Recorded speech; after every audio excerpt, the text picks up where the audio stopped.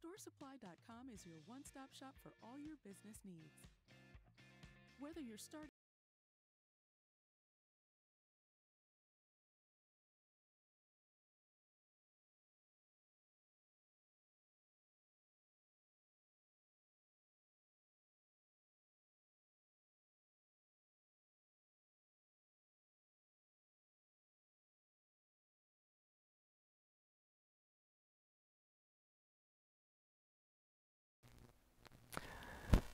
Well, hello everybody. Welcome back. I'm Scott, and we have Caleb here with me tonight as well. Say hi. Hello. It's great to be here. Hopefully, you guys can hear us all right. I'm going to pop out the chat here so we can see the text chat. Okay. Looks like everything is good to go.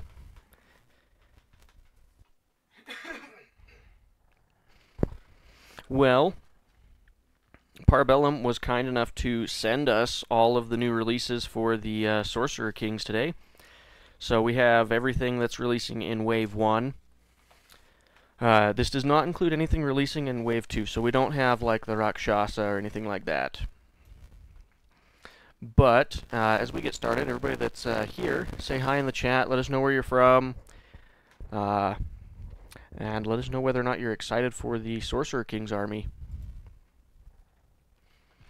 So personally, I'm pretty excited for Sorcerer Kings because when they did the last project and we had the chance to vote on a couple of the different army factions, this one caught my eye right off the bat. Mostly just because of where they're from and the demographics of it. You don't see this a lot in miniature games. I agree. I've not seen very many Middle Eastern themed armies. It's kind of a fun theme. And honestly, in my mind, I was thinking more kind of like Middle East up towards the Siberia type direction, like they were going to go with like a Mongolian theme somewhat. So I was kind of surprised to see the Indian theme. And but I can say I'm really disappointed. Their models look great, and I think the lore is pretty good. So I've just realized I forgot to put on the background music, so we'll have to, if it's too loud, let me know and I'll just drop the volume of it. In fact, I might drop it a little bit anyway, just to be safe. Yeah, I'll say that I was a little disappointed with the Sorcerer Kings when I saw their models, just because I was expecting a little bit more of that. I don't know, for some reason I kind of expected a bit of a Chinese aesthetic to it. Yeah, and that's what I was kind of leaning towards too. Because in my mind, I was thinking like camel riders and things like that. But I'm not sad with what they did end up going with. Oh no, not at all. Especially the Efreet; those turned out really nice looking. And I think that's one of the fun things with the way they did that release. Just kind of like teasing everyone with like ideas and pictures. And for example, things like Dogs of War. I didn't really know what to expect from them, but so later on when I started seeing more of what they were going to be, they were a little more exciting than they were initially. Yeah. So I'm hoping we still see them in the future, but...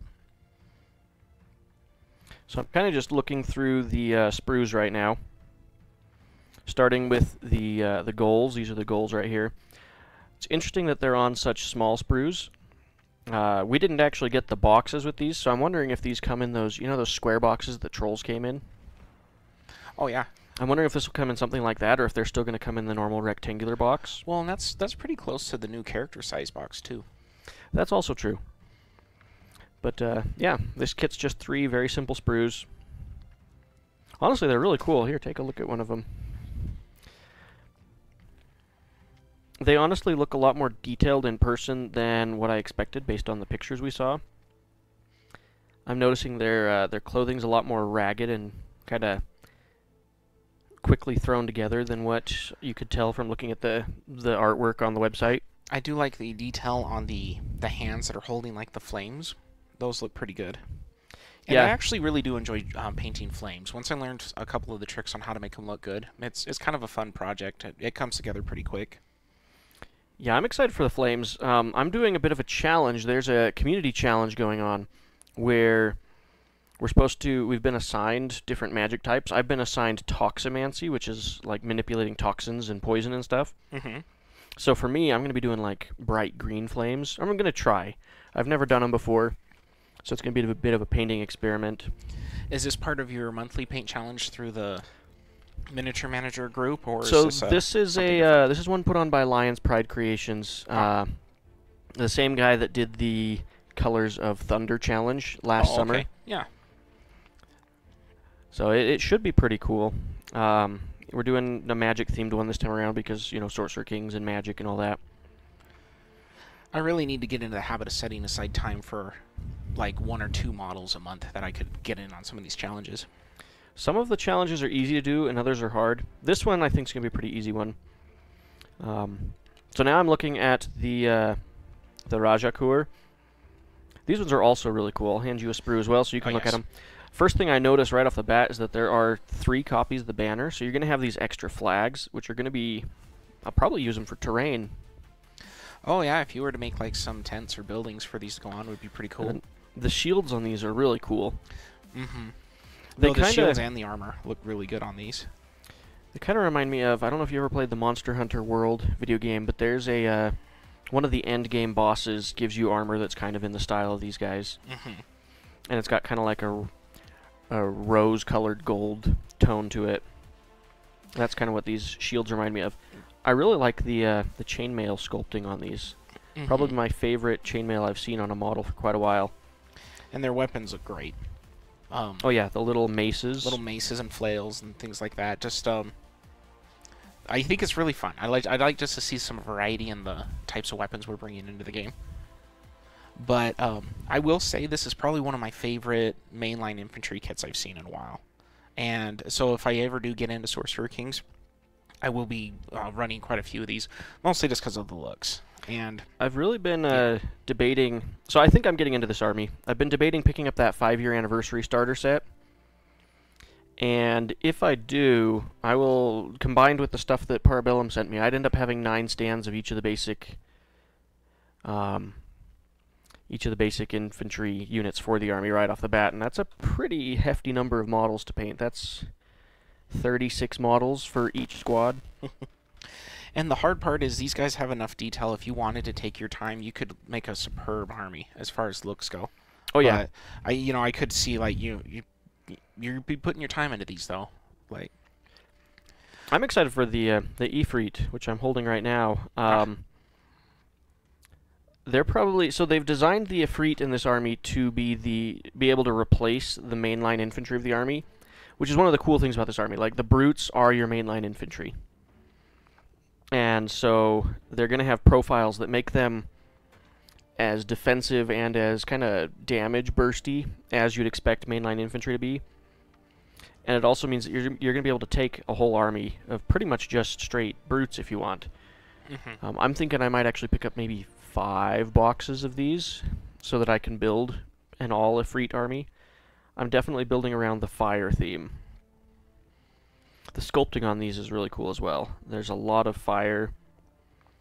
The squad I'm building tonight's probably going to be the Firecaster, the Flamecaster variant. I'm excited for these. Oh yeah. Now they shared a image of the elephant coming out for it at the Mahout. The Mahout, yeah. Didn't they? Or they did. Okay. And that one's going to be interesting as well because the Mahout is not going to be a living elephant like we expected. But basically they said that one of the characters in the army has this thing where he's trying to sculpt a statue like a golem of the elephant that he used to ride into war that has since, passed away.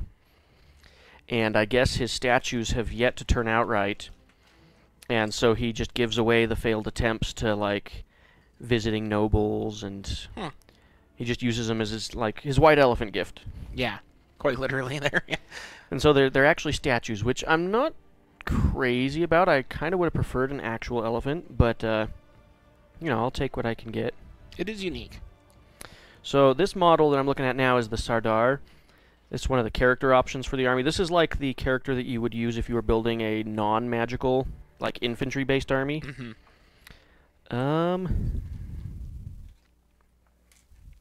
And I hate to say it. Oh, there's his head. Aha. I was going to say, he didn't come with a head, but he has a head. It just was hiding. He's just a shy fellow. Pretty fancy-looking little dude. I mean, all of the characters in this army look cool. There weren't any characters that I didn't think looked just awesome. And I like how he's, instead of wearing like a full cape, he's just wearing like this partial one that just goes over one shoulder and then wraps around. Well, and one thing I appreciate too is how the cape's kind of floating just a little bit, making it a little easier to paint underneath them. That too, yeah, that'd be nice. Hadn't thought about that as much. I like how much fabric there are on the characters, and even the infantry. They've got big, huge gambesons underneath all their armor. It's going to mean that you can put a lot of color on this army. Which mine are going to be a bit interesting because of my color scheme is basically going to be gray, green, and black. Maybe a bit of gold and silver mixed in there as well. And so it's going to be kind of interesting. Okay, this is probably my favorite of the characters here. This is the Maharaja. And this is the one that also has the alternate convention exclusive mini, which I do not have, but I'm going to get it eventually. Break off that little nub there. I like this guy because he's kind of... His helmet's literally on fire, or his hat is. And he's got kind of the big... Middle Eastern turban type hat going on, which is really fun. He's also got these he's entirely decked out in robes, so he's going to be very colorful. And then the back of his cape, he's got these awesome like details that would they're probably meant to represent embroidering on the cape. Yeah, he's going to be cool.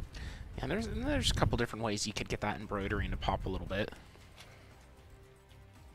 And I'm not going to take his staff out of the bag just because it looks kind of brittle. But there's his staff, and it's on fire as well. That's going to be fun.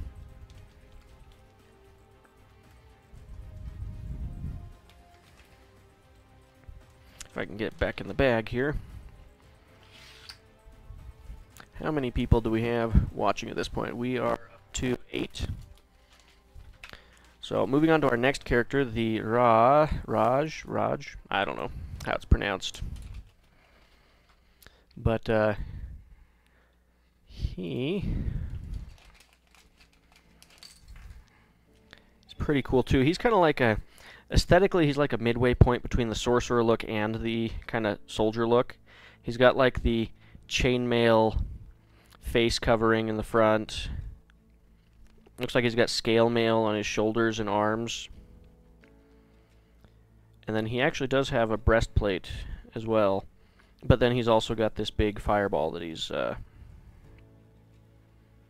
getting ready to throw. I think that's the arm it goes in? Yeah. So he'll end up kind of, sort of, something like that. Kind of cool. I'm noticing that a lot of these character models have a lot of flash from the molding process, so I have to spend some time cleaning those up when I get around to building them. But that is another plus. I've noticed their flashing normally doesn't leave too many marks. Like, it comes off pretty clean. Something that I thought was cool about the characters, I'm grabbing all their cards right now. So obviously the Sardar, because he's a non-magic character, he doesn't come with any additional cards, but the other characters come with art cards to represent their rituals that they can cast. Okay. So I think that's a really cool thing because now you don't have to worry about picking up additional army support packs. You can just get the spell cards you need with your character. And on the back, they're just normal conquest cards. But the artwork's really cool on these. Intrusive Thoughts is going to be interesting because it's getting changed. Or rather, the mechanic that it inflicts upon people is getting changed. It gives you Bloodlust, which before would make it so the unit had a chance of being forced into a charge. But I guess people weren't a huge fan of the mechanic, so the mechanic is getting changed, and now moving forward it's just going to make it so you can't retreat from combat. In my opinion, not quite as useful, but I understand the negative play experience that came from the original wording. So that's that one. That's the Maharaja's cards. And I think it's you know, I don't envy the rules designers that are trying to come up with those balanced spells and things like that. Because anytime you have a spell that affects an enemy unit, it's going to come with mixed results. I thought. What was that one art card there with the sword? What's That spell? one's called Safe. Oh, okay. Safe? Yeah, or Saif? I don't know. That was just a cool picture. I saw it of like, what's you're flipping through 'em. So those are the ritual cards we have for now. I'm sure as we get... I'm interested to see what they do if they release more rituals later on. If those will just come in the army support pack, or if they'll like repackage the characters later on. And I guess we should look at the cards for the other units. The Rajakur right here. The goals card's kind of fun. The artwork on that one's pretty nice. And you don't realize when you look at the models, but they do actually have pointed ears. And then the Efreet. Very cool all around. Okay. Well, with that in mind, why don't we start actually building our model here, like we said we were going to. So, you're going to be assembling the Efreet today, correct? Yes, I'm going to be assembling the Efreet. Do you think you're going to go for the Flamecaster or the Sword Dancer variant? This first unit's going to be the Flamecaster variant, just because I have that paint challenge to do, and I want to do a model that has more fire on it. And the Flamecasters have big fireballs that are thrown around and juggling between their hands. Yeah. Whereas the sword ones only have a little bit of flame on the ends of the swords. So for the sake of that, I'm going to go with the Flamecasters. Rules sheet's pretty straightforward, it looks like. It's a big fold-out piece, so it's going to get in the way of the camera and stuff a little bit, but we'll work around it.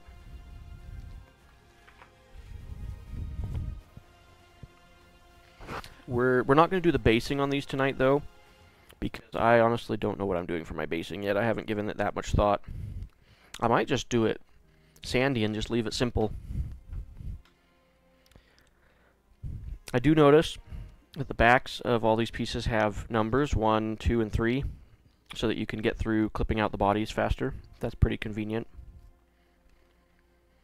I'm still going to try building it with the numbers, just to see how long it takes.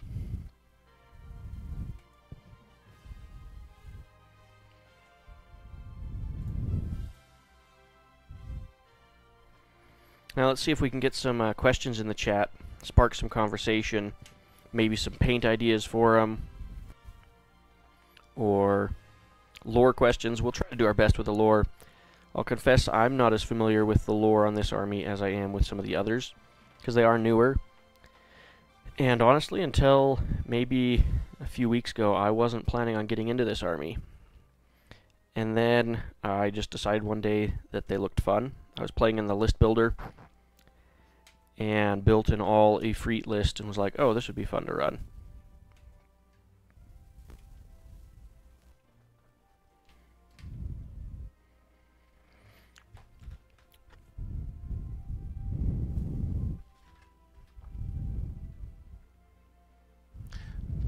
The growing pile of shame is getting painted. Good job, Wes. Now, Wes is, he's one of our bolt action players, if I'm thinking of the right Wes. So he's probably working on some sort of historic games. I would assume either World War II stuff, or I know he was working on some American Civil War miniatures the other day. But yeah, so, I mean, like you were talking about the lore on these units a little bit, and just them as a faction, you know, like a lot of the different factions are really tied into the fall of the Old Dominion, and that's a real good, like, start point for a lot of lore, honestly. You can just kind of, you know, here it begins. Yeah, I kind of consider the Sorcerer Kings to be kind of the third member of what I call the Old Dominion Trinity. Yep. So you got the Old Dominion themselves, and you've got the Sorcerer Kings and the City-States. And each of them kind of take a different aspect. The actual Old Dominion is, you know, the Old Dominion. They have the religion of the Old Dominion and all that. And then you've got the City-States, which took, like, the science of the Old Dominion. And then, of course, the Sorcerer Kings, which took all the magic and arcane knowledge of the Old Dominion. Mm-hmm. Well, and I like how they're kind of from that, like, southeastern region of the map. So they're, you know, pretty far from the 100 Kingdoms. And I did notice a footnote in the lore where it seems like they kind of disappeared for a while. Nobody really knew about them. And then they just started showing up again. But the I really do like how they did the mixing of the magic with the units, because it's really blended, and like we were talking about all the different units, you can choose how you want to fight this army. If you want to be more melee focused, or if you want to be kind of like straight into the magic theme. But when I first saw them, I was wondering if they were going to be just like a straight magical force. Like we wouldn't see a lot of... You'd only see a few melee units, basically, to fill in the gaps. But it seems like there's a good balance still. Yep, I agree. Definitely a good balance. One thing I like about this army, rules-wise, is it's one of the first armies, in my opinion, where there's no question about, like, what the sub-factions are. I actually cut out the wrong piece here. That would explain why they don't fit together. So I did see one question in the comments here. Somebody's asking how many head variants we have for our Efreet models here. Oh, that's a good question. Let's take a count real quick. So we've got 1, 2, 3. Oh, I like that one. It's got feathers. 4. Looks like a 2-part head, maybe.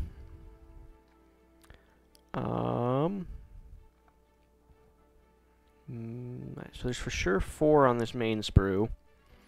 Then on the second sprue, looks like 2. So it looks like we've got 6 heads from what I can see.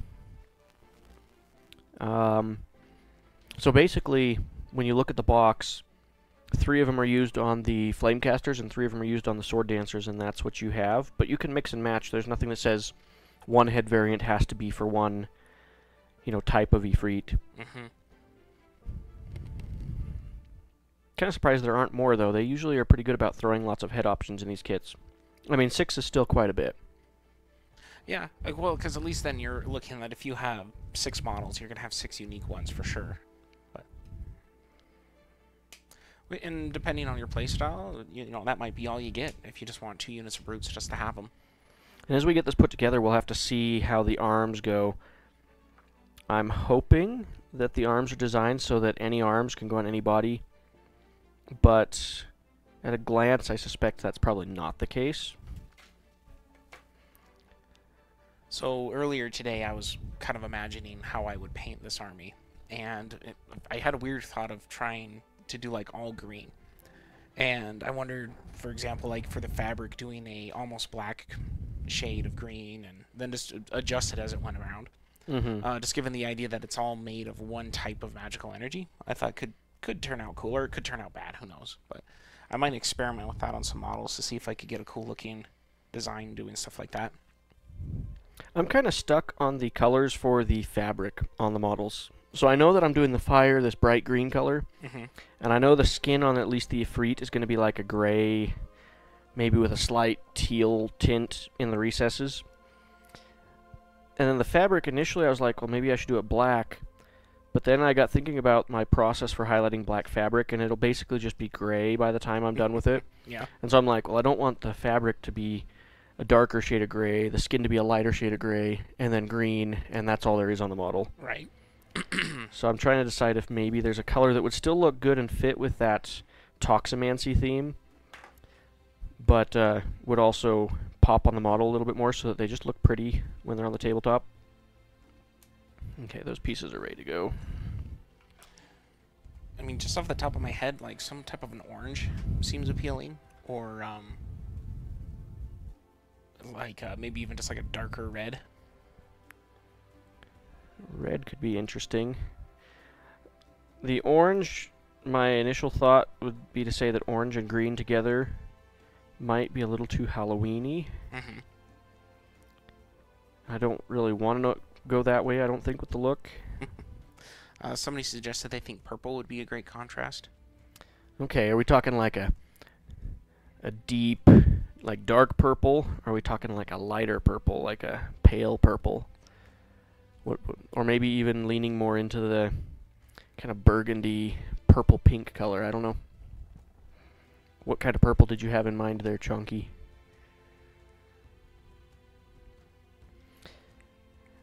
It's always weird doing these chats and knowing that like I'll say something and it'll be a good 30 seconds before our audience even hears it.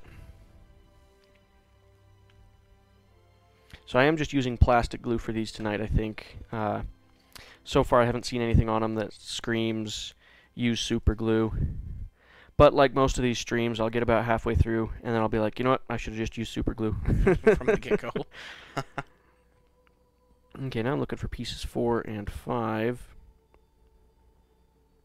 Says he was thinking royal purple to a lighter purple. Okay. So not really in the dark range. Almost more of a pastel in a way. I'm almost wondering if maybe I need to make a trip to the local hobby stores tomorrow and go shopping for some new paints. Because I've got my greens figured out, and I think I've got my grays figured out. But I was wondering if maybe I should go looking for some like different greens for like if I want to do any green fabric on some of the models, or purples. Because I have a few, but my selection's kind of limited. And I don't want the purple that I do on them to just look the same as the purple I do on, say, my Old Dominion. Yeah. Or on my my wife's Wadroon army. Where is piece number 5? What are you imagining for your, like, any metallic bits you might run into? I'm probably going to go with silver on this one. So I'll use, like, lead belcher, highlight it with Stormhost silver. There was a brief moment where I debated maybe trying to go for a silver bronze kind of look. Someone here we have, I find that the new Prince of Persia video game is a great inspiration for the colors of the Sorcerer Kings. I might have to look into that. I haven't actually played a Prince of Persia game in a long time. Oh, 5's the piece that I accidentally cut out earlier. That's why I can't find it. Half of this stream is going to be me looking through the sprue, trying to figure out where the piece is at, and then discovering that I cut it out 10 minutes ago. Have you ever accidentally, like, clipped part of the model in the wrong spot? Like, clipped off a joint or something like that? I've clipped off the nubs that help you line up the parts plenty of times. Mm-hmm.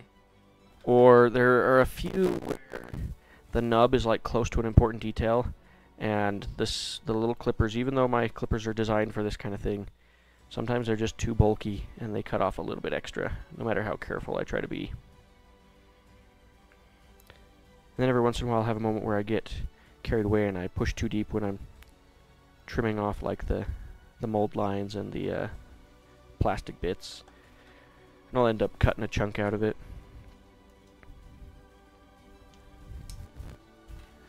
So, yeah, I'm watching all these new releases coming out for the game. I'm kind of excited for some of the new units coming out. I think the Spire's Leon Avatara is one that I'm looking forward to getting a chance to put together and paint. Those look really cool, Mm-hmm. and I think they bring a lot to the gameplay of that army as well. They kind of open up a... I mean, you already had a cavalry build in the Centaur Avatara, Mm-hmm. but I feel like the Leonine Avatara are giving that cavalry build more options. And Because they're a ranged unit, right? They have bows. yeah, and they're going to be, I think they're going to be the first medium ranged unit. Yeah, because other than that, we just have marksmen and the I can't think of the word. It escapes me all of a sudden. I only own one kit of them. Infiltrators. The Vanguard clone infiltrators. Yep. And Okay, but how no, does this go at together? first there's this thing with me every time I hear of a new model. Like when I heard like the Leon, I was thinking like, you know, a big burly lion type character, a little more masculine than they turned out. So, you know, just kind of unique there. But I'm still happy with how they look. I'm curious to see what the full kit contains. Okay. As far as like different options for heads and everything. This is slightly driving me crazy, but it is not immediately obviously apparent to me how this fits together. I think more or less like might just be crazy.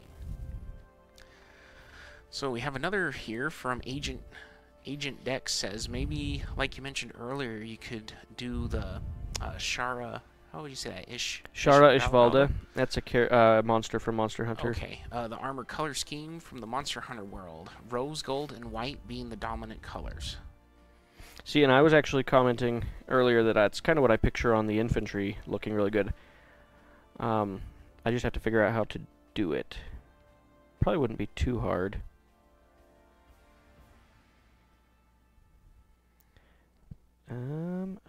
feel like oh, did I get it? I'm so close.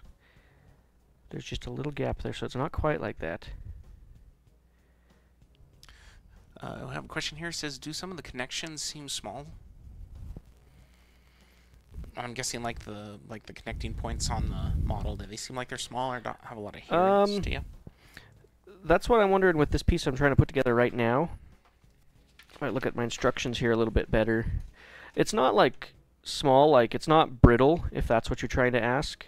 It doesn't feel like it's going to break on me. I'm just having a hard time figuring out where it glues together. So the flame should be angled this way. And the body, this is the front. So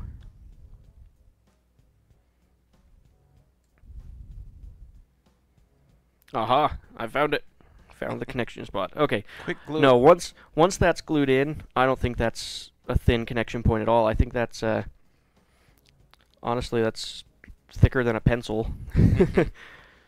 And like the way it kind of spirals up, I think you can get away with the plastic. Resin, I'd be a little more concerned, just because that would be a strong pressure point if you ever dropped the model. Oh, dude, look, I did get it back in place on the first try. It's like, now watch, I'll forget where it goes, and I'll spend the next 10 minutes trying to find it again. Okay, there we go. We're up to the waist on the guy so far. Set that over here. So now we're looking for pieces 12 and 13.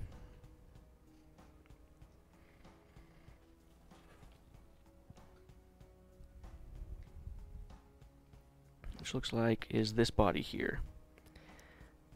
After we get this first one together, I think I'm going to do the rest by looking at the numbers on the inside of the piece. I think that'll be faster. Not that we're in a huge hurry. You know, I was just thinking we missed out on a great opportunity to do like an April Fool's joke here. Oh yeah? What did you have in mind? I don't know. We could have done something like we could have grabbed a sprue from like 100 Kingdoms and pretended it was with the... We just announced that we got some model that's not releasing till the summertime. Yeah, it's like... Here, come build some Old Dominion models from the July and June release time period. I don't know. Even when we were going through the Sorcerer King stuff, that's just militia crossbows. Those are bone golems, not Efreet. Yeah, right. We did do the build. We only did the base plates today. No, we don't want to make our viewers upset. No. Bellum did a post today. I thought it was funny, but I kind of worry that they might have made our 100 Kingdoms player a little upset, because they made a post announcing the concept art for the 100 Kingdoms trebuchet. And if you didn't realize it was April Fool's Day, like that one was almost a little too serious. Like the last couple they've done have had to do with fish gnomes, and it's been like obvious that it was a joke. Right. This one, it was like, well, it could be serious. It could be a real announcement. Right. They've had so many people excited for the idea of siege equipment. So siege equipment's hard. Like things like trebuchets and catapults, battery rams, I can fully understand how that's part of a city siege. But you get the smaller, like a scorpion, or the larger ballista and things like that you could use in a small field for targeting monsters, maybe. I mean, we're seeing a little bit of that with the new chariot units coming out. But I also think they don't want to steal ideas that they have for other armies. So, for example, when they push back a little bit on the ballista or the scorpion type unit, I think just remember it is in the city states, so you don't want it in every faction. Yeah, and I think I had always said that it would be cool to give them like a stone golem that's made by one of the like the chapter mages, or maybe flesh out their magic a little bit more and use magic to introduce some sort of monster unit. But then you got the Sorcerer Kings, who are all about elementals and stuff, and so it's like, well, we can't take their thing and give it to the 100 or to the 100 Kingdoms. Well, and part of the appeal for the 100 Kingdoms for me is also seeing the like just a common dude, just like you got common man versus everything that they're going through here, and it's their ingenuity and their skill that they have to go through for it. Hey, we just got a new channel member. Tyler, thank you for becoming a entry-level manager. You are awesome. I used to be an entry-level manager, and then my card expired, and I forgot about it. You used to be a middle management, Oh, I yeah, believe. it was middle management. And then you forgot to renew it, but it's not like the end of the world. No. But I know it was just funny. It's like that one card expiring, just how many things like that messed with, and but yeah, there's other stuff we do. But. Oh, see, this connection went together nice and easy. Like, no fighting me at all here. So I see he says he thinks the chariots are going to be dope to paint, and yeah, I agree. I think they're kind of fun. The only part for me that's a little weird is the connection between the chariot and the lion. Where it comes out of the mouth of the yeah, chariot. Yeah, it's like the tongue, and it's like it's really artistic, and it looks cool and everything. But in my mind, it's like I'd probably prefer just the wooden beam if I could. But I've seen a lot of people online comment that they're worried that it'll be brittle just because not only is the connection point between two pieces of the chariot, but it's also between two bases on the chariot. And so there's not like anything else supporting the two halves of the chariot. Now I would be curious because of that if there was a way you could transport it in two pieces and to set them together. For example, where it hooks onto the two lions if you don't actually glue it there. Or what I might even suggest is actually just putting some type of base plate on them or connector that permanently puts them together. Like a little movement tray with just two slots. So Pascal here just, oops, I guess I should keep that glued together, just asked if the arms might be easy to magnetize. So, what I would say, if we look at the design of the arms here, let's look at the back side of the sprue. Take this arm down here. It's a little square nub that lines up with the body. I don't know if this arm has 3 on it, so let's find one of the ones that's labeled as number 1. This one has a 1 on it. So it's got the nub here. So theoretically you could cut that nub off, and then the corresponding nub on the body here could be a spot for putting a magnet. So yeah, it wouldn't be terribly hard to magnetize the arms if you wanted to be able to switch quickly between flamecasters and sword dancers. And I will say it's not for the faint of heart. If you have some experience with it, go for it. But you know, as any conversion, be ready for a little trial and error. The first time I saw an arm similar to that worked really well, I watched a video where a guy was converting kilocans from Warhammer, and he was using like ball bearings and round magnets and all sorts of things like that, and he was coming up with some pretty cool effects, but you might end up cutting into the model more than you would expect. But if somebody does do that, do share some pictures and concepts of how you did it in our channel, because I'd be curious to see some of that too. The only reason I don't magnetize usually has nothing to do with liking it or disliking it. I just personally like having an excuse to buy more minis. Right. Especially if they're ones I enjoy painting, which I think the Efreet will be a case where I'm really going to enjoy them. I enjoy most of the brute models in this game. They tend to be, in my opinion, the most rewarding ones to paint. They're not as time intensive as a monster, but they're not as monotonous as painting a bunch of infantry. So let's see a couple more comments here that we got. You know, and like I said, thanks again, Tyler, for joining us. It's great to have you here. Yeah, I saw that comment where it's I'm not even sure if the chariot is glued to the lion. I'm about to look at a picture of that, and we'll revisit that here in a second. Yep, it probably won't be glued. It seems to be hovering when I saw the pic. Okay, yeah, so I'm about to look at that and see what I think, too. Personally, I think it is going to be glued, and the reason I say that is because they said for First Blood, you're just going to leave them on the stand, and it would be really annoying if you had to constantly be like moving both stands separately. But I guess we'll see when it comes out. It would also seem really odd to me to not have them be connected. I'm trying to look at which heads fit on this guy, because I'm not sure if I want to go with the one the instructions are saying to use. So the heads do not specify which ones are compatible with which body, which makes me wonder if all of them are compatible with each body. I'm like scrolling through my screenshots here because whenever they were doing the reveal, I had to take a quick screenshot because I didn't have time to actually look at it. I won't deny I was at work listening to it like it was a podcast. And whenever they would like say show the new model, I'd look at my screen real quick, make sure I don't get caught.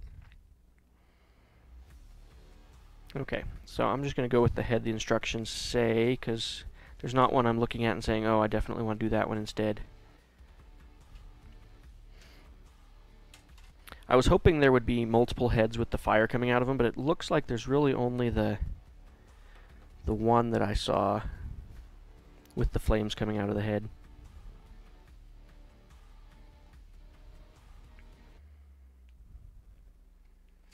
You know, funny enough, that might be one of the only units I didn't actually get a screenshot of. I've got the ability to pull up pictures. I still remember it to a degree, though. And is it on the web store yet? Nope, I didn't see it for pre-order yet. You could probably just Google City States Chariot and get your picture. But one of the main things I was thinking that I was going to look at, though, was just where that connection was. And I've seen people do some cool effects with, like, jeweler's chains. And so if you wanted to make it look like whatever harness was on the lion pulling the chariot had like chains going to the chariot, you could always put a little magnet there and have like just that little connector. That would just make it easy to take apart if you had a joint that was obviously going to be glued. But yeah, and where they said that the chariot is going to be on a like it'll be on the double square bases even in First Blood, it's the first model where I think it actually makes sense to just permanently base it. Oh yeah, I fill in totally the gaps. agree there. In fact, it might not be a bad idea to, like, even if you wanted to be able to take it out of the square base plates, to still find a way to connect them. But right now, I'm going to say, I'm going to give them the benefit of the doubt and say that they've probably played with this quite a bit on the design, and they're making sure that it's going to be fairly easy to move around and work with. Yeah, it's definitely, they've been designing this. I think they've been chatting about it internally for a good 6 months now, where they've been hinting that it's in development. Yeah, he is making good progress so far. I've made sure I've kept him on task, so he's been busy. I'm making all this progress. Back to work, you. And you're just sitting here. Don't tell him that. I don't need to know I'm not productive. I'm reading the chat. Ought to get a second camera for you, so that people can see what you're working on. Yeah. And then they can be like, oh, Caleb, get back to work. Yeah, they can just stare at Caleb sitting here. Looks like there's a piece I forgot to cut off here. I know I said I was going to be painting some drones, but... Well, now you're just kind of droning on. Yep. That reminds me of a story. No. Oh, boy. We don't want any Spire stories. We were doing a live stream one time when we were setting up the mics and trying to get them, all the audio ready and everything, and I was just sitting here and got bored of just saying testing 1 2 3, so I just started telling stories. And it was funny because Scott kept cutting me off to change things, and I would have stopped the story. And our assistant that was here that night, he was pretty vested in the story at one point. He's like, well, what happened next? I was like, you gotta wait for the next test.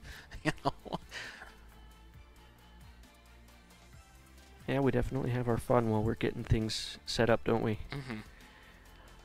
Hopefully our audio is good. Like, I did my best to test it before we started the stream, but I discovered that the mic that I've been using for the last few months in all of our stuff had a design flaw in it where they mounted the microphone backwards on the thing. So the microphone's been facing away from my mouth for the last few months. And so that's why I've had, well, your audio has come in a lot clearer. So I switched to the mic now. So in theory, I should have a better voice tonight. And that is a note, too. If anything's too loud or too quiet, let us know. I got the soundboard here. I can do some adjustments.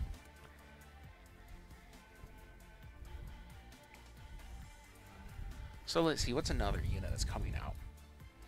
If people haven't guessed from my dronings here, I do like Spires. So Desolation drones coming out are going to be pretty cool. With oh, it says audio is very good. Good to hear. Well, like, they were one of the units when I first saw them. I wasn't really sure what I was looking at, with like the reprocessing cannons and things like that. But I think they're going to be a fun unit to play with, and like narratively, they're kind of silly. I think they're fun. So yeah, now that I'm gluing this arm on, this would be super easy to magnetize. And honestly, I don't know if I'm putting this in wrong, but you notice how there's like that gap right there? Doesn't quite line up properly. That's unusual. I don't normally see that in Conquest kits. But I think once the plastic glue does its job, it won't be as noticeable. He's also got a random hole in his armpit. There must have been a little air pocket in the plastic when they cast it.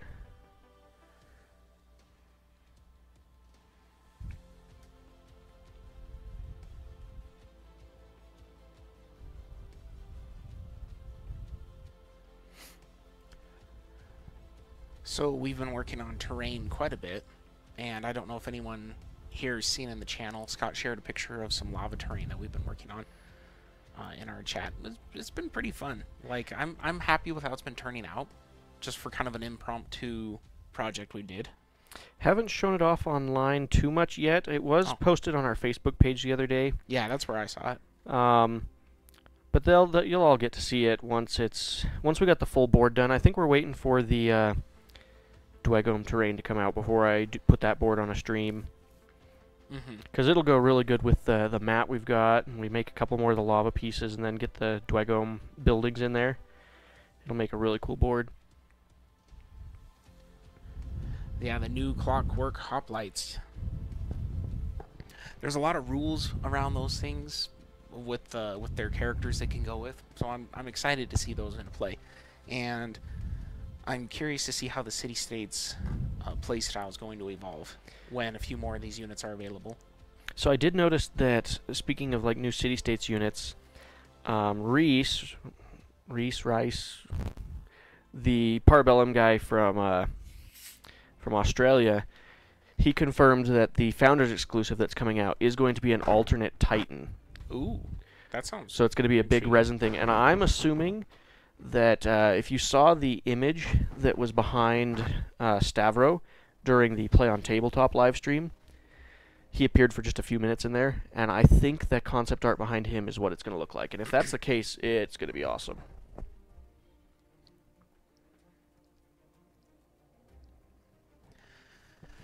Yep, can't wait to see the lava board. I won't deny, like, it brought out the kid in me a little bit when we were working on those, because it was just fun to see, just like a simple little project, and it's like, here we go, we got a lava flow. Looks great. It's a super simple terrain piece. It was literally just a piece of MDF with a bunch of, the name has escaped me, corkboard. Corkboard over it, and we just cut pieces of corkboard so there'd be cracks, and then we just some different painted it. Yeah. So our first one's done. We finished it in... I mean, would have finished it faster if I weren't distracted and, spending 10 minutes looking for a single piece on the sprue that I'd already cut out. But honestly, this went together pretty fast. This first one did. Now, what I didn't do is I didn't pull out any other brutes for us to compare to. What would you like? I can grab something. We got bone golems. Got these guys here. Yeah, hand me the. I think the best comparison would be the Old Dominion statues. The Old Dominion statues, okay. They're probably in my army box. Actually, they might be up. I don't know where the statues are now that I think about it. And we got some Ogre. I got a Knight. We got all sorts of things, but there are also my Bucephali are up on top of the shelf in there. So, but we'll get some size comparison going here. But that's the first one. I think these are really cool. I would say they're comparable in like their bulkiness is comparable to like the Old Dominion statues. These might be ever so slightly larger. They'd certainly take up more of their base.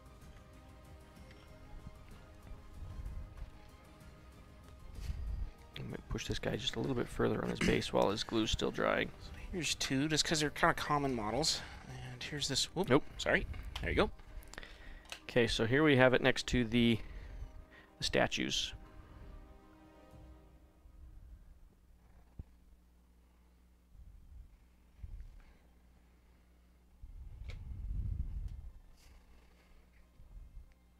So yeah, I'd say they're comparable. Yeah, and he's almost the same height as like this knight here too. Slightly taller, but... And this knight is all dusty. I guess I need to store him better.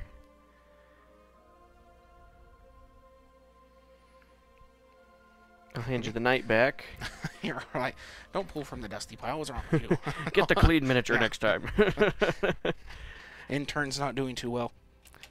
Intern? Yeah. Is that what you are? Next time I say get a model, get it right. Yeah, these are cool. I'm definitely going to have to build a whole army of them to counter your football team and your Spires army. Oh, yes, the football team. Oh, gotta get that base plate. Okay. Yep, if they've never seen it, my brutes are basically like the bone color and blue, so they really do look like a football team when I get them all on the board. So Tyler, you probably weren't here when we said it earlier, but I am painting this first set for part of a paint challenge. So the theme of the magic is going to be toxomancy, which is the manipulation of venoms and, you know, toxins and stuff. And so I'm actually going to be going with bright green for the flames on these, and then the skin's probably going to be a gray color, pretty similar to what I did on the werewolves. That is an excellent question, Chonky. Which army would I recommend for somebody who's new to Conquest?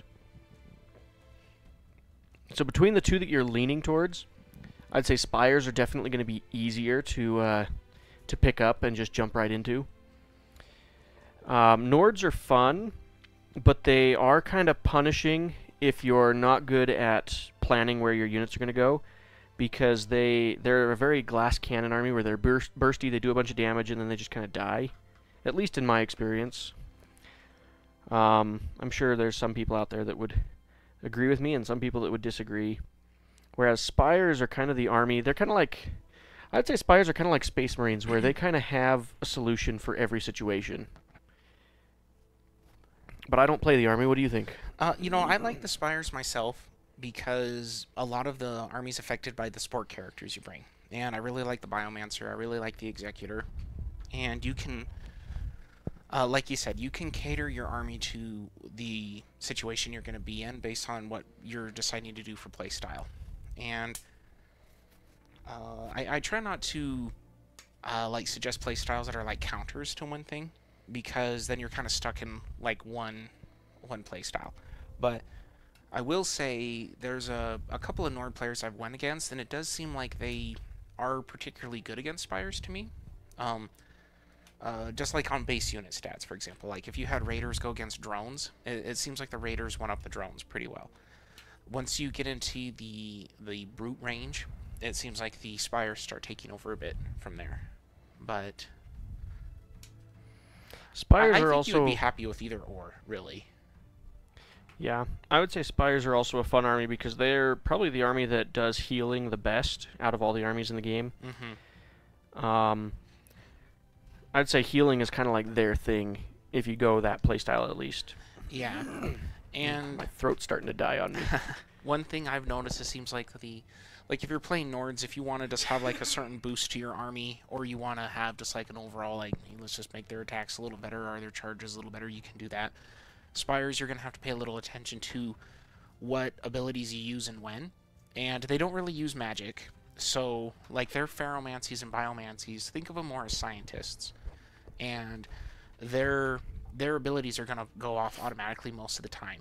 And when you're playing as Spires, you have to look at your units as currency, and your hit point pool as currency. You're going to be using that as you play the game. And so for every action, you get a little bit of a reaction that's going to hurt you to a degree, but more often than not, it's going to come out ahead. But the downfall, though, on the fact that you have these Biomancies and Pharomancies that are automatic, you can't do anything to combat or deny magic from other players. So just like they can't stop you, you can't stop a spell, or you can't interfere with a spell currently. And for me, that hasn't been that big of an issue, but whenever I get to play with armies that have magic, it is kind of a fun element to use, but it's not normally too much of a concern for me. Spires are also just easy to paint, since they all have that chitin bone-looking armor. Mm-hmm. You can kind of just speed paint them. Whereas Nords are probably one of the, in my opinion, one of the most annoying armies to paint, because they all have different designs of leather, and Yeah, they got the There's- belts and the fabrics, and they're kind of like painting orcs in 40K, where there's not really any uniformity between their models, and so you're gonna paint a lot more different colors. I remember doing the batch painting of my orc boys for 40K, and that was a project.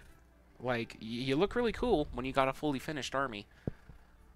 But and as far as like metas and who's doing well, like you'll see each army kind of gets their moment on top. Like, I don't think you're gonna ever buy an army and feel like you made a poor investment. And I also think that each army is going to be able to play a different play style. Like, you're not going to be locked into one. Like, if you bought Nords, you're not only melee infantry. You'll be able to mix it up a little bit. But, you know, just based on the units that are released, you'll see different things you could push for. Spires also have the advantage right now of being almost fully released. Mm-hmm. In fact, is there anything that won't be released by the...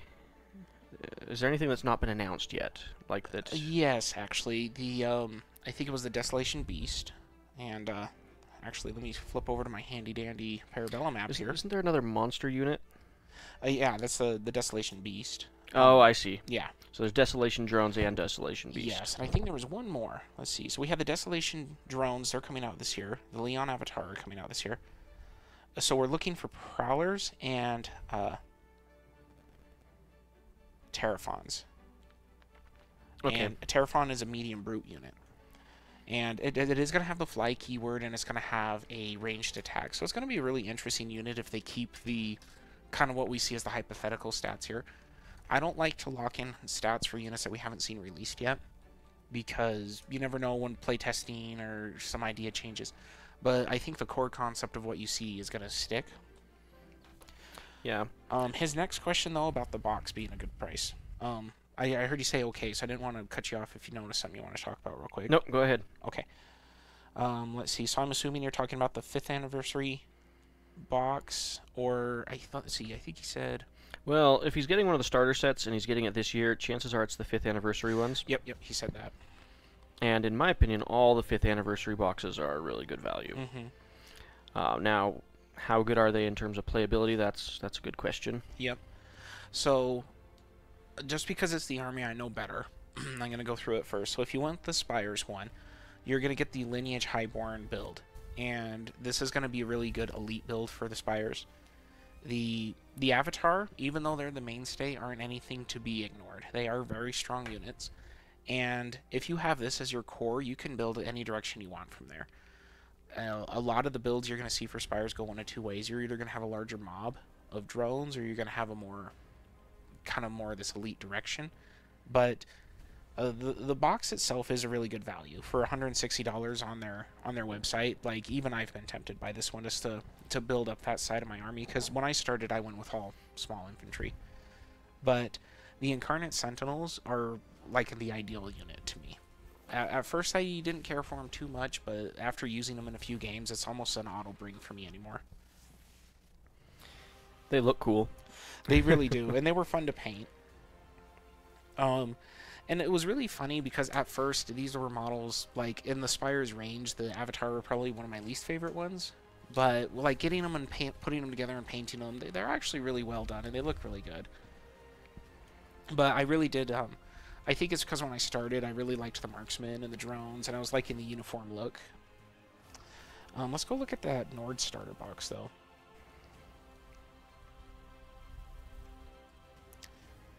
See what they got going there.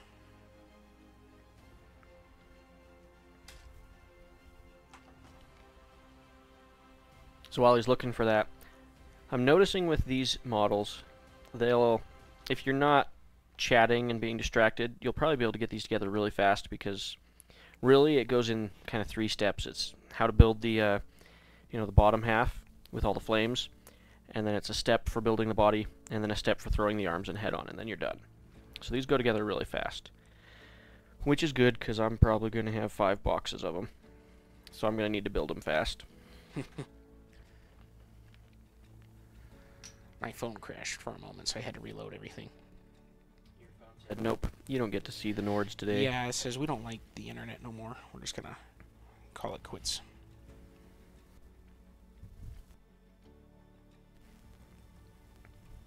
The thing about all the 5th anniversary starter sets, they basically took the normal starter sets, which are already a cheaper value than buying the models separately, and they said, well, let's raise the price by $10 and add a whole additional unit. And in some of them, they added like monsters and added like $100 retail value to the box and only charged an additional $10. Here we go. Okay, now I remember the Nord's 5th edition. So it comes with a Vargary Lord, the Fenrir Beast Pack, and 3 Werwargs as the kind of the main core of the army. You have a box of Uger, and Uger, they're kind of a middle ground. They're a really good heavy unit. Like, if you need something just for like sitting on an objective that doesn't cost too much point-wise, they're not too bad. I haven't seen a lot of good performance from Uger, but I think it's also because I think our players that originally had them kind of stepped away from them. Honestly, I have a box of Uger, and I've never had much success with running them. And I only usually play them in First Blood, and I've never been terribly impressed by them in that game either. Yeah. Werwargs are just a lot cooler, even though they're lights. Just my choice for brutes, but that box comes with a bunch of them, so. Right. And it also comes with a Mountain Jotnar. That seems like it's a staple for most of the Nords players I see. Yeah. And the only thing I'll say is if anybody's buying a monster-sized unit, don't be surprised if it gets targeted. So you don't get discouraged if you see it get taken out as like early, because it is a scary model when you see it. Like you tend to target it when you can. The nice thing about Conquest is that because it's alternating activations, and it has the reinforcement mechanic where things don't just start on the board, even when stuff's getting targeted, it still has a pretty good chance of doing something before it dies. Except for maybe when you're fighting Dwegom. Dwegom kind of focus fire and say, no, you don't get that toy anymore. So, but yeah, so far most of their 5th anniversary boxes seem like they're going towards the more brute and large build. But there was somebody that came, he brought us the Sea Jotnar to battle, and that did really well when he was screening it just right. So I think that's another thing to remember with your giants. It's really tempting us to put them on the front line and run them, but you got to use them right still. Well, on one of the top lists at Adepticon, I can't remember if it was first place or one of the other two, but they played a Nord's list that had, I think, an Ice Jotnar and a Sea Jotnar in it. And it sounds like it did really well. I mean, if it won, obviously it did well, but piloted well, Nords are rewarding, I would say. Oh, let me find the name of the unit. They got one of my favorite archers in the game. Even though I've only been on the receiving end of the punishment they send out.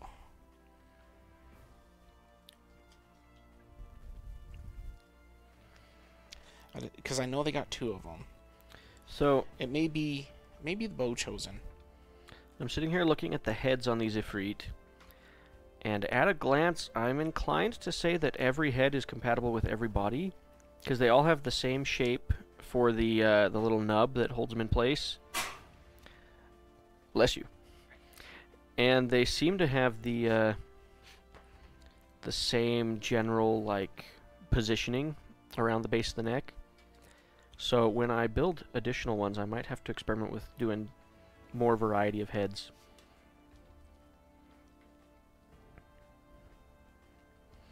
And then I need to test the arms and see how compatible the arms are. I'm assuming they're not super compatible across different bodies. Sorry to kind of change subject on you there. No, you're good. Had to turn my mic off for a second so I didn't sneeze in everybody's ears. Well, I still heard you, but I'm in the same room, so I don't know if that counts.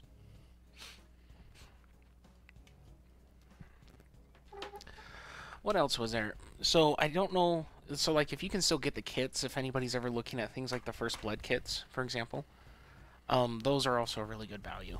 And I've seen things like the Spires ones. I've thought about getting them just to beef up some of my units a little bit. But, like, dollar-wise, you're getting a good return for those as well. But if you're buying into the full-size game right off the bat, I would save something like that for further down the line. Or if you just want to get into, say you wanted to do First Blood with another faction, So let's say you wanted to main Spires, so you get your 2,000 points for them, and then get just like a little 800 to 1,000 point army using that for the Nords, and play some First Blood with it. I think that'd be a good way to go. See, and I think that the First Blood starter sets are kind of like a taster to give you a taste of the models in that faction, because they don't really, like, you can play a game of First Blood with them. Yeah. But they don't really give you like a full army. You're gonna have to still buy a bunch of other kits. Oh yeah, for sure. But like it's you could get that and then like a box of infantry and get pretty close. I do like the city-state one, the one that's currently out. However, they're all getting replaced here pretty soon. I don't remember what month those release. Maybe they've already released and I just missed it. Well, the city-states one was in an interesting spot because you could end up with a full unit of, like, say, hoplites, and then it comes with a monitor, so you would have one more... So if you were running those as auxiliaries, you would basically have one more unit to add to your army. Yeah. And another character. It's the only one that was, like, playable in Last Argument. Like, if you wanted to put it over in Last Argument, it was a full unit. Yeah. I hope they do that more with future First Blood starters, because I think that makes them useful. Well, and the main reason theirs worked is because of the dual kit that the infantry were. You could build it either way, and you could do the flangites or you could do the hoplites and end up with a full unit. But I've heard that they might start stepping away from dual kits a little bit. I don't think they're going to go away completely, but they talked about it with more of an interest of making sure that all the units look unique. And personally, I think that's a good idea. Well, and if you look at the Sorcerer Kings as a good example, they Sorcerer Kings kits are none of them are dual kit so far, except for the Brutes, which are just two of the same variant, like two variants of the same unit. So you asked Pascal if the First Blood kits come with the square bases. As far as I know, they do. So you can still use them in Last Argument. The thing with most of the First Blood kits is that they only come with basically one stand of each of the units that come in the kit. So you're using them to expand your existing units rather than like adding a full new unit to your Last Argument army. Yep. And yeah, and that's where we were just saying, like, if you're a city-states player, it's definitely a great jump in. But like if you already have some models for the larger game, then you could go that way. But that would just be one of the only things to be cautioned on. Like if you get the Spires box and you end up with one unit of infiltrators, then you need to have at least 3 to run them. So you would end up buying a full kit of them anyway. But another thing I could see somebody doing is if they wanted to buy a character but they wanted to get a little extra with it, that wouldn't be a bad way to do it if it had a character you wanted.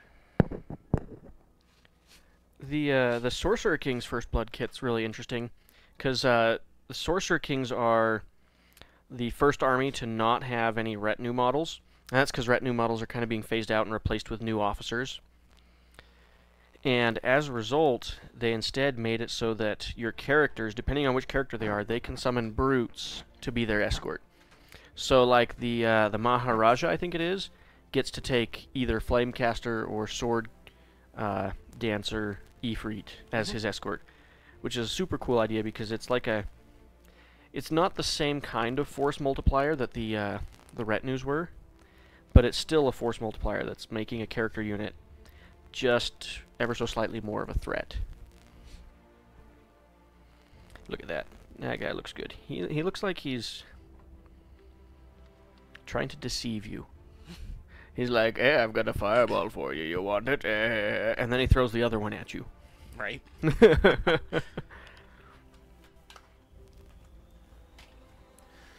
No, yeah, so I saw a guy asked if, he says the painting tutorials for this is going to be on fire, basically. But, do you think, is this going to be one that you're going to be doing sooner for the channel, you think? Or do you got some other projects going? So I've got another tutorial that just needs the voiceover. It's a Sister of Battle tutorial. I actually finished it like 2 weeks ago, and I've just been delaying uploading it.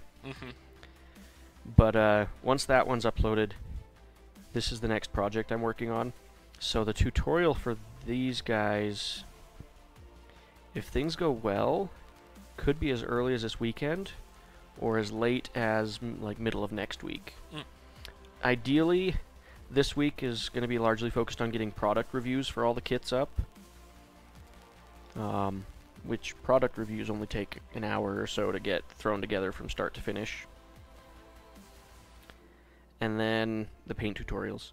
So this is Sorcerer Kings are going to be pretty much the only thing I work on for the next probably 2 to 3 weeks. So there'll be a lot of tutorials. But the Efreet will definitely be the first one I do, because I want to do that painting challenge with all the other content creators that are participating in it. Which then, as a community, if you guys want to participate in the Magic of Conquest or the Colors of Magic or something like that, just be sure to look for it, because there will be an announcement by Bellum, I'm assuming, pretty soon on that paint challenge. And it'll be just kind of like when we did the Colors of Thunder, where people that participate in it will enter their paint jobs, and then Bellum will judge them, and I'm assuming the winner gets some sort of prize. Or even just to communicate with the community. I mean, I'm not saying Bellum wouldn't do a prize, but sometimes even just reaching out and sharing your work with people is a little fun too. Oh, definitely. Well, we're starting on our last Efreet, and we're only hour and 15 minutes into this stream, so these are going together pretty good. Not going to be like our stream with the Tauntor, where we spend 5 hours working on it. Talking about old movies. Yeah. It was funny, because I talked to one of our people that were that viewed that, and they were like, yeah, I was right on the edge of my seat hearing you guys talk about the shows. I was like, oh. Well, and I definitely like this format of having 2 of us here chatting while we paint or build models, because it's easier to keep it entertaining. When I stream by myself, I'll often have, 2 or 3 minutes where there'll be nothing said because there's nobody to talk to and nobody's commenting anything in the chat. And that'll change over time as these streams get more attention, as we get more subscribers and stuff. Eventually, keeping a conversation going will be no problem.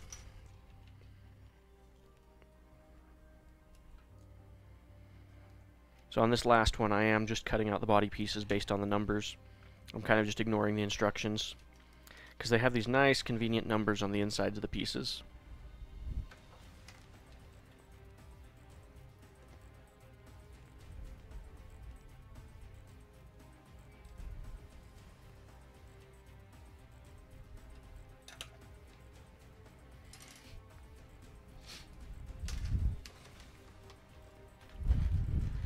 And there we go. Now I'm painting too, so. Good job. Do you feel accomplished? Yeah. At the end of the day, I can say I did something. I painted the shields of some drones. Well, it's better than nothing. And it helps us get our demo armies up and running. For anyone that doesn't know, our group, we're going to be hosting a tournament in one of our local towns here next month. Yeah, we do it as part of a tabletop. It's a board game convention called Icon, and it's one of my favorite events of the year. It happens twice a year, in April and in October, and this will be our second time running a Last Argument tournament at it. We have 16 people confirmed, with one person that's just waiting to find out if they've got the time off from work for the first day. So it's lining up to be a good little tournament. Mm-hmm. And those players come from 3 different states. Next time in October, I'm going to shoot for trying to get the Washington players over here as well. Because right now we've got Montana, Idaho, and Utah all gathering for this tournament. Be great to get another batch of players in here. And this all just started with our little local group here in our hometown. And we heard about a tournament down in Utah, and we decided we'd make the drive down, met that crew, and then we went up to Montana and met that crew. So all these people that we've just become acquainted with over the years. And like we don't get to see each other very often, but whenever we do, it's always a good time. And it's been fun to expand our community beyond just our town. Yeah, I agree. And It's also interesting because like we get used to playing within our own group. You get used to the lists that people are bringing, and then you go out of town and you realize, oh, our lists they don't hold a match to any of these other lists that other people are playing with. Yeah, right. Like Andrew, who has taken third at both LVO and Adepticon now with his 100 Kingdoms. He's part of the Montana crew, and so we get to be well, not regularly, but a few times a year we get to be schooled by them on how to play the game. And I won't deny it was kind of fun when I saw the listings for the current standings and Icon, and I saw Andrew was there playing. I got kind of excited, and I was cheering him on. You mean Adepticon? Yeah, Adepticon. But it was kind of fun. Like, hey, I know that guy. You know, and so like, you know, show him what you got. But he's one of the only players from there I haven't got a chance to go against. That's because the last time we were up there for a tournament, he was hosting. Yep. And I think last Icon, you just didn't make it to those top tables.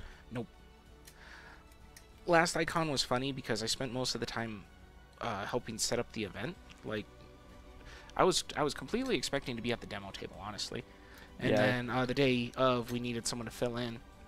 And I had put some of my models towards the demo table. So I was like, well, okay, I'll make a list with what I got left. And then we had another Spires player that needed to borrow some. And so I was there. It's like, okay, here's the leftovers of my army. You get to play with the stuff nobody else wanted. Yeah, some of us get schooled by Andrew every week. Yep. That's the thing that I like most about our crew up in Montana. They're all really good, and they'll kick our butts any day. Mm-hmm. But they're all nice about it. You don't come out of it, unless you really, really get like crushed and you never stood a chance, you don't come out of the game feeling bad. Yep. And I can't say that of every competitive player I've met. My first year that we went to LVO, there were a couple players that we met where they were nice when you first met them, and then you started playing against them, and you were like, this just isn't fun. I had one guy, don't recall his name, but he told me throughout one of the games, I was saying, well, I'm just here to have fun. And he was like, well, I'm here to win. And he was mad because that was before they had made the ruling that conceding, if you conceded, your opponent got to play out their turns. Back then, it was just conceding ended the game. And so I conceded when I knew I was losing because I'm like, well, let's save ourselves some time and be able to go get lunch. And he was upset because he wanted to score those additional points on me, and I ended his game. And I was like, well, whether or not that was my intent, was not my intent to make him upset. Yeah. You know, for me, at the end of the day, like, I have competitive moments. Like, I don't take it super serious, but there are times where I'm like, I'll put a little extra effort in. Like anytime you and I fight each other? Yeah, Scott and I, it's funny because most of the times you've beaten me's been on camera. Oh. Yep. If people are watching, I put my best game on. So nobody will believe me if I say that I'm like your better opponent. But I never know what the outcome of our games is going to Yeah. be. Like, it's always close. It's never a landslide one way or the other. We had a little, like, just a little casual tournament we did here one day, and our game was tense. Like, right up to the end, we were only like a point away from each other. But either way, when I finish a game against a really skilled opponent, I appreciate it when, even if I lose, that I still put up a good fight. So at the end of the day, if it's like I kind of held my own, like, I'm still content. It's interesting to see how you can be really good at an army and then get absolutely crushed because another army's list just happened to counter you really well. Yes. There's never an army that is, at least not with the armies I play, there's never a list that's going to win every time. Not just based off the list, at least. Now, there are some Dwegome lists that I think, as long as the player piloting them is at least semi-competent, they will win most of their games, maybe even all of them. Those have been getting nerfed down quite a bit, but I do think they still exist. One of my favorite victories, actually, was against a Dwegome player. 2 years ago, it was when the double Drake build was super strong, and I managed to beat him at OVO. And he seemed a little shocked. honestly, when it like right after the game, and I think it's because he was a little too reliant on the list that he had. That was at the end of right at the end of first edition, right? Right before second came out. Yep. So it was kind of when it was at its strongest. But what he didn't know is one of our local players was running that exact list, and we had been fine-tuning our list for probably 3 or 4 weeks before we went. And so I fought that list plenty of times. So when I went there and saw it, it's like, okay, I'm not excited to fight this, but I know how to handle it. And it was kind of interesting, but it was one of those situations where it was just like, yeah, you just got to be a little careful if it's a well-known list. People are going to be paying a little more attention to it than others. It's kind of funny when a list does well multiple times in a row, and you're the player that piloted that list, the community kind of starts to blame you for getting their units nerfed. Yeah. I think I saw that in some of the Vanguard chatter on Discord, where one of the Vanguards was like, I had people come after me and say, oh, thanks for getting our Ashen Dawn nerfed. And he was like, but I wasn't even the 100 Kingdoms player that was piloting that list.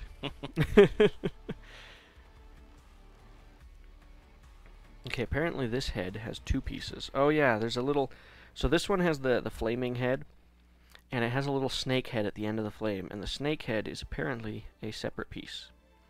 So when you're building yours, make sure you don't forget to cut out the snake head. Unless you don't want it, in which case, honestly, you could probably make it look like it was never meant to be there to begin with.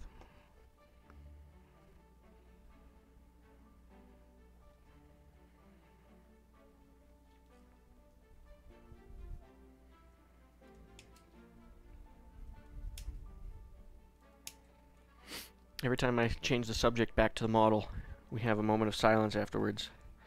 Are we mourning the previous conversation? No, we have a moment of mourning while we... See, there it goes again. Back to the moment of silence. It didn't help that I was also trying to paint between the shield and the arm of this drone at the same time. Like,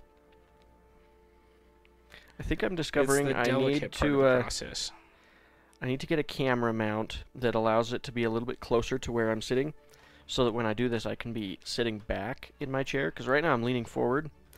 I'm discovering that after an hour or so of doing this, it's not as comfortable as I expected it to be. Maybe I'm just fat. I need this geriatric camera mount here to... It just needs to be just a little bit further back so that I don't have to be leaning so far forward to have my hands in front of the camera. So a while ago, we had made jokes about we should all get a gym membership so our club can help support each other in getting fit, and kind of forgot about it. And we had, well, one of our members, his wife came over for her visit, and she mentioned it. She's like, weren't you all going to get like a gym membership? Like, you guys need to be working out and stuff. And I was here like, oh no. Like, don't remind us. No, it's like it's fun when we mention it of our own accord, yeah, but when we're reminded of it, it's like, oh. Weren't you gonna go on a gym and a diet? What are you saying? You know. She's like, it's close enough to New Year's. It could be your New Year's resolution. I'm like, no, that's dumb. Pick something original. I don't even need a gym membership. My apartment complex has a gym. I'm too self-conscious to go to a gym. I don't mind exercising, but going to a gym, especially a public one, means that everybody gets to see you being fat, lifting weights. And I'm not even that fat. I'm just kind of fat. I used to go to the gym with my dad a little bit, and my problem is I just get bored of like the workout routine, and then I kind of agree. I just don't like to be in like the gym environment, I suppose. Like, yeah. I don't have any issues with working out, but I feel like I'd much rather exercise through like something useful.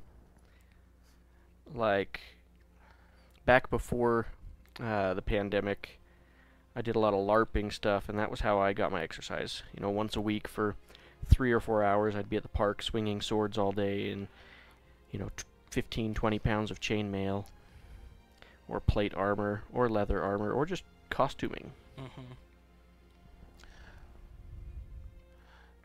Yep, having a good balance in the metas. I saw that comment. He was impressed with how many different armies did well at Adepticon, I think. we have as good a balance in the meta as there has been. And a while ago, I was talking to Scott about, I think as more models release for more armies, we'll also see more options open up for people, and that's where kind of like that swinging pendulum of the balance will happen. And we kind of alluded to that earlier when we talked about seeing the new city-states models. I'm curious to see how their playstyle changes just with some of these new options.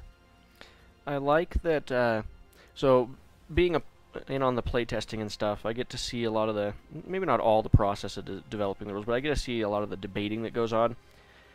And one thing that I've enjoyed is watching how the playtesting has changed since when I first got into it and now. Like, it's changed a lot.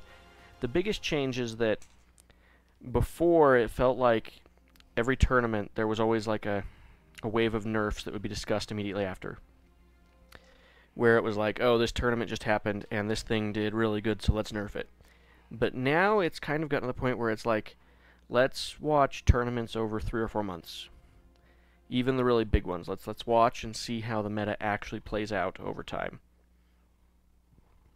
And so they've switched to doing less rules updates, but having them be more impactful. Mm-hmm. And I really like that. Now, there are still small micro updates that happen from time to time. We're always going to be dealing with that. That's not going away anytime soon. You got to be a little thick-skinned too when you're a playtester, because people aren't too happy when there's changes. But one of the things that's unique, because like anybody that's never done it, one of the ways Bellum does it, you do your reviews, you get all your information, you send it in, and they review it from everyone and make their decision. So more often than not, it's not just one person's test, unless somebody brings up like a really good point, a really good question. Then they'll share it with everyone and have a look at it from that angle and do some more testing. But in the end, they really do try to put in a lot of thought into their changes before they make them. Yeah, and even when you sometimes feel like your opinion maybe doesn't have impact, they are considering it. Considering it doesn't mean they necessarily agree with it, but at least they consider it. Mm-hmm.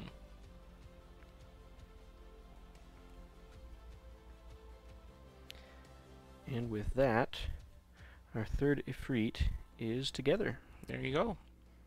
Now we just got to glue him on his base, and... Well, I only got one drone painted, but it's done. Well, as done as I can get it at this stage, anyway. The timing of this is working out about how I expected it. I figured this would be a bit shorter stream. I'm definitely not going to build all the infantry on stream, because I'd probably spend an hour per stand, and we'd be here for 3 hours per each squad of infantry. Well, and infantry are interesting because the first one's always the most challenging one, but after you've built one or two of them, you don't even need the instructions anymore. You can just fly through the kit. And yeah. They're not as entertaining to watch, though, as they're being built. Oh, no. But then again, I don't know if this was entertaining either. There's that one viewer somewhere that's been let down. Like, oh... I wanted to watch him build. I waited through all the Efreet so I could see. Okay, so like extra pieces that we get, looks like we basically got 1 head and 2 arms per Efreet that are extra. Now the 2 arms are going to be for the alternate version, correct? So, like the sword dancer. Yeah. So the 2 arms are for the sword dancer versus the flame caster, and from what I can see, the arms do have a little, ever so tiny number in them to tell you which body they go to, so they are designed with the intent of putting them with specific bodies. Now what would be kind of fun is designing them where it has a sword in one arm and the flame in the other. Could be kind of a cool way to mix it up. Yeah, because then you could run it either way. Yeah, and I think most of the time, as long as you're communicating clearly to your opponent which one's which, people aren't going to complain at you. No. Well, get these out here so everybody can see them all lined up and looking snazzy. That is our Efreet. Those are really cool. I'm really happy with the models. I think I want you in the middle. You look like the boss. Yeah, there we go. I like it. they're going to be quite a bit of fun to paint. And like I said, the thing I'm struggling with is the fabric. So like this guy's a good example. He's going to have the gray, slightly blue tinted gray skin, and he's going to have the bright green flames, and I'm going to figure out how to do some of the lighting effects so that it looks a little bit more believable, I guess. I've been playing around with it on some test models. So lots of gray, lots of green, and then I just got to find a good color for all this fabric. And that's where I'm kind of stumped right now. And then you said you're thinking of doing like a sand texture around Maybe. the base plate? I haven't really decided. Sand would just be easy to do, especially across the whole army. And then with these guys that are on fire, a lot of the base is going to be green anyway because of the off-source lighting effect. And, you know, I would be curious, like, if you were to put like a little bit of sand on it and then dry brush it with the same colors you're doing the flames underneath them. So it looked like it was still kind of like drying from around. Almost like a little bit of a whirlwind effect before it actually hit the flames. Yeah, if I could, like, get some 3D printed little fire bits and have the ground around them still be, like, on fire a little bit. Yeah. That'd be cool. Yeah, and then switch to the sand for the units that don't have the flames around them. In fact, what you could probably even do is build up the texture paste up to the flame, and then have it so it looks like it's actually coming from the ground and heating the ground around it. So the question was asked if I had the Djinn. The Djinn don't release till the end of the month, so I'll probably, if Bellum decides to send those alongside the Rakshasa, that'll probably come the end of the month. When I see Agent Dex referred to them as Djinn, and that's, I mean, Efreet, as far as I know, they're basically a type of Djinn. They're like a, I don't know, would you call it a cousin to the Djinn in traditional, like, lores. I don't know about Conquest's lore specifically, but so when we say Djinn or genies, we're kind of referring to both of them together. Because honestly, in my opinion, these are the ones that look more like what I envision when I think of a genie. But I could be weird. I mean, I know I'm weird. That's not a question.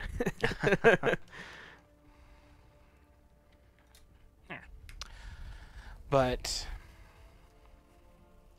yeah, and like even for their unreleased models and the direction they're going to go there, I'm going to be curious to see if they're going to continue this current theme or if we're going to see some like completely different models come out.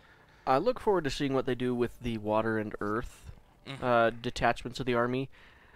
They said that they do have plans to do them, and I think the way it's going to play out is, you know how like they've done a few surprise units where it's not in the rule book, but they designed it as, you know, a founders exclusive or whatever, and then they're like, oh, let's give it rules.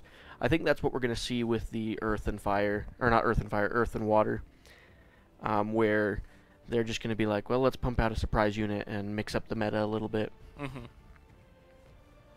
Because Daryl indicated that it was not going to be... So I was saying we probably got 2 years before we see more expansions for the army. But Daryl was saying he didn't expect it to be that long. So I would say maybe next year we could see them start pumping out stuff for the other sub-factions. I'm excited for the Earth in particular. I'm hoping they go like some big Earth elementals, big stone golems or something. I think that would be really cool. Well, and slowly but surely we're also seeing all of these rosters get filled up. And so there's going to be two fun things happening, where they're going to see completely new units, like you said, that we haven't even heard of. And, or, when an army's fully released, we might see a faster turnout for the new armies. Yeah, where they're able to focus on one more. Or even doing, like, new casts of old units and things like that. So I asked this in the happy hour last week. I asked if, like, what was going to happen when an army is fully released. I asked whether they were going to just release a whole new, you know, army list with a next 2 years worth of releases or whatever. And what Daryl said was, like, they're probably going to do a bit of a hybrid, where they won't go quite as far in advance with the releases. So they might give, like, here's what's going to come out for this army this year. And then maybe there will occasionally be a improvised unit added to the armies. Yeah. Okay, well, that's kind of fun. And if you heard from Daryl, that's a pretty reliable source. Usually, and whenever you hear stuff like that from the happy hour, where it's not like part of their official announcement, but it's like their on-the-spot answer to a question, always take it with like a grain of salt, because you can only see so far into the future, and that's true for Bellum. They have their plan, but plans change. Yes. You know, like the Hellbringer Drake for the Dwegom is the perfect example. It was they had it finished, like they had the model on display in 2020 when I first discovered the game. They had it on display. They had the not the sprues, but they had the model there built at Gamma, which is where I ran into them. And it was probably almost another year and a half to 2 years before they actually got the model released, because they just kept having production delays and design stuff that needed to be fixed on it.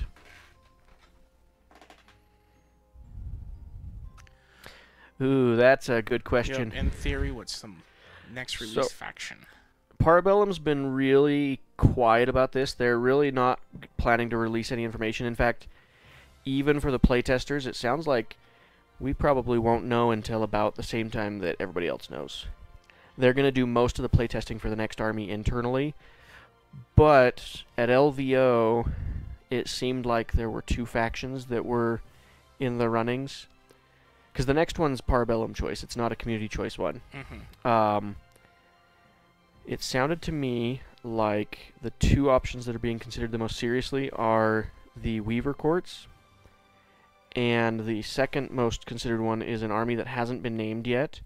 But if you saw the organized play kit from this year, there's that kind of Chinese-looking character. Oh, yeah. Yeah, I've seen that. So Bellum, they told us, Stavro told us at LVO, that the only reason that army hasn't been announced yet is because the names of it were copyrighted already by some other video game, or some other company somewhere had copyrighted the names. And so they're having to come up with new names and kind of adjust the lore for the army a bit. But it sounds like it's an army that they've actually been putting quite a bit of work into. And the one I've seen from that tournament kit, that Chinese character, if any model, he looks similar to the ones that we had here, the ones with the round shield. Yeah. As far as like stature and proportions, but he's still a little bigger. And it was like a concept model. It was more of kind of like a little teaser model you could end up with. But I'm torn about which one I would rather see. So like, personally, Weaver Courts don't interest me as a faction. I say that about a lot of factions, and then I end up getting them and I love them. But I want even though I'm not as interested in the army personally, I want it to release, because I know there are a lot of people that have been waiting for, 3 years now. And from the Weaver Court model that was in the tournament pack, I actually managed to win one of those down in Utah. I could say I think it's going to be a little more of an elegant looking army. I think that's where you're going to see a lot more of that aesthetic. But it's weird to say, but it's an army that, I mean, depending on how the execution of the art style goes, it's an army that strikes me as being one of those ones that's going to be really appealing to the female wargamers. Not exclusively. No. But kind of like how the Old Dominion, I find that most female wargamers that play Conquest that I've met play Wadroon. Did I say Old Dominion? I meant to say Wadroon. Yeah, Wadroon. Wadroon, because they like the dinosaurs, and something about, I know like my wife, anything that has lots of big creatures in it, she tends to get all excited about. But I think as far as a faction that you would say embodies like more of an elven theme, I think it would be Weaver Courts.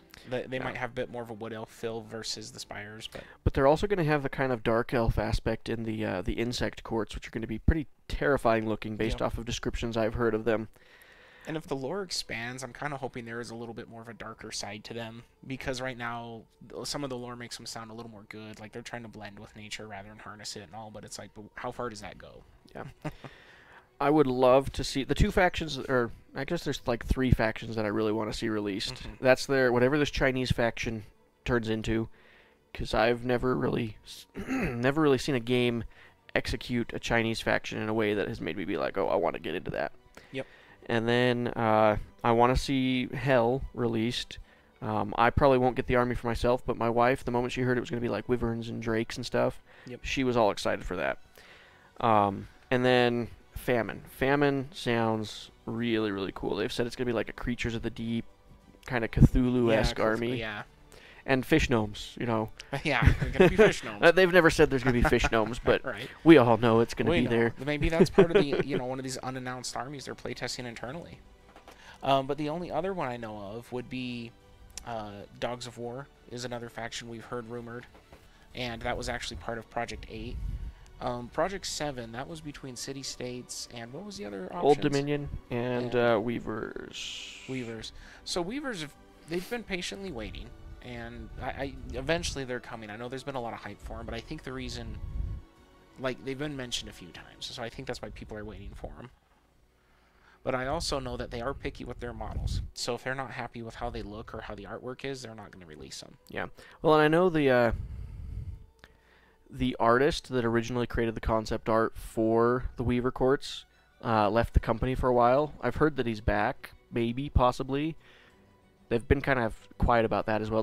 Part of Bellum's trying to be quiet about their next army because I think they learned from the Weaver Courts that if you give people too much information to be excited about, and then you don't get that army out fast, people kind of get impatient and they start to get a little bit upset even. Yep. So I saw here where they're mentioning the Weaver Courts kind of being similar to Sorcerer Kings with like the elemental theme. And, like I said, since it's an unreleased army, we don't know a ton about the lore. All that we know confirmed is that they're like an offshoot of the Spires. And they're, just like the Spires, they're harnessing what's around them.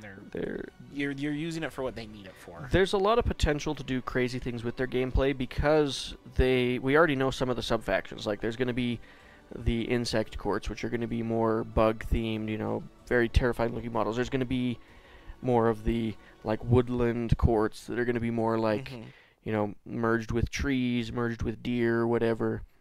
And those are going to be very that kind of wood-elfy theme. I think there's... kind of like the Spires, they probably won't be doing the same kind of stuff because they're not doing like pheromancies and stuff, but there'll be a lot more life magic, so a lot more of the biomancy, but not corrupted in the way the Spires have done it. Yeah, and I've wondered about the idea of that going. So, for example, current Spires, they use it too far in like kind of the dark way. They're making these weird abominable creatures and using it for what they need, and it's something that used to be beautiful is now corrupted. And I'm wondering if the Weaver Courts would be kind of the opposite end of that spectrum, where they're going too far with the life binding. Because both of them were supposed to come from the same concept, where it was a balance between the two. Yeah. So I'm wondering if it's going to see these two trains of thoughts that have evolved into what we see today. Mechanically, I could see some potential to do some fun stuff, like imagine one of your spells for one of your spellcasters is like pick a unit and modify them with some nature aspect. Cast a thing on them that makes them sprout antlers, and now they're, charging in with a better charge or something. Who knows? Or something's happened and they've become too fused with whatever it is, and it's kind of like warped their perception. So that could be a cool brute unit. But nope. I think that the Cthulhu-themed army could be fun, just because I'd be curious to see what they do model-wise. I've heard that Parabellum has something like 20 to 25 armies planned. Like, they've got lore written for them. And they just they're not gonna just throw it all at us, because then we'll be waiting 20 years to get all the factions. But right. They've got a long roadmap planned. And then at at LVO, I got talking with Stavro about other game concepts they had. And that was an interesting conversation. I don't know how much they want that being known, so I'm not going to talk about it, but I do know there are something like 5 other games that they're looking at. Well, and like you said, I won't give details of what he was saying, just because I don't know if it's stuff that he's going to move on in the future or not. But it was fun just to talk to him kind of on that personal level, where it's like, these are the things that he's imagined, and these are the kind of the dreams he's had for the company and directions he would go.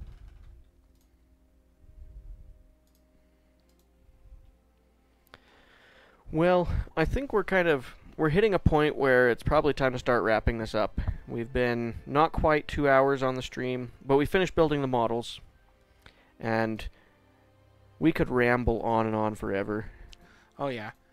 But one thing I will say is, as the comments kind of dwindle out from here on, if you guys want to leave comments for anything you'd be interested in seeing in the future, just any, like, if there's any particular model you would like to see us build and review, or maybe even some discussion on like terrain or anything like that, just let us know. Yeah. And we would be happy to have that feedback and move that direction. Yeah, and at a glance, it seems like this format of live streaming seems like it's received pretty well. Like, I think we've had the best engagement in the chat that we've ever had in a stream. So if you guys would like to see, like, just streams where we sit and paint and talk, we could do that. Even if we don't finish a model from start to finish, I wouldn't be opposed to sitting and painting for a few hours and just kind of talking theories. But if that's something you guys would be interested in watching, let us know so that we can plan for that. Our next stream will probably be... Honestly, it's probably going to be a couple weeks, just because next week we have a convention that we have to go take care of. And maybe the week after that could be our next streamed game. I don't think I'll have enough Sorcerer Kings put together to play them yet. But maybe. Either way, let us know what you guys are interested in. We want to create more and more content for you.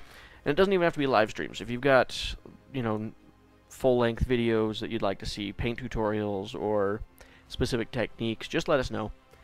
And then also consider joining our Discord server for our community Discord. The link is in the description of this live stream. But you can talk with me and with Caleb and with everybody else whenever you want in that Discord. But thank you guys for watching today. Have a great night.